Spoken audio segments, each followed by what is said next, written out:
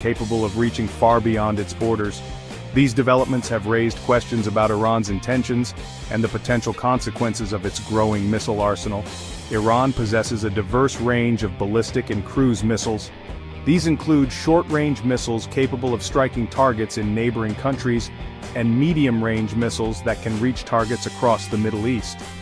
What has particularly caught the attention of international observers is Iran's development of longer-range missiles, including IRBMs and potentially ICBMs.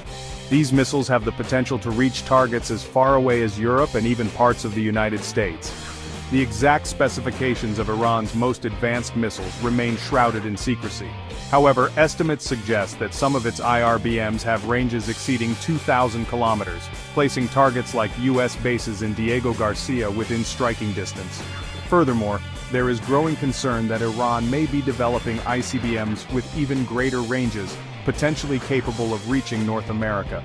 The development of such long-range missiles would significantly alter the strategic balance in the region and beyond, giving Iran the ability to project power far beyond its borders. The recent deployment of Iranian missiles to underground facilities and the reported loading of these missiles onto launchers have heightened tensions. This move, seen as a direct response to threats from the United States, has raised fears of a potential conflict. The lack of transparency surrounding the types of missiles deployed and their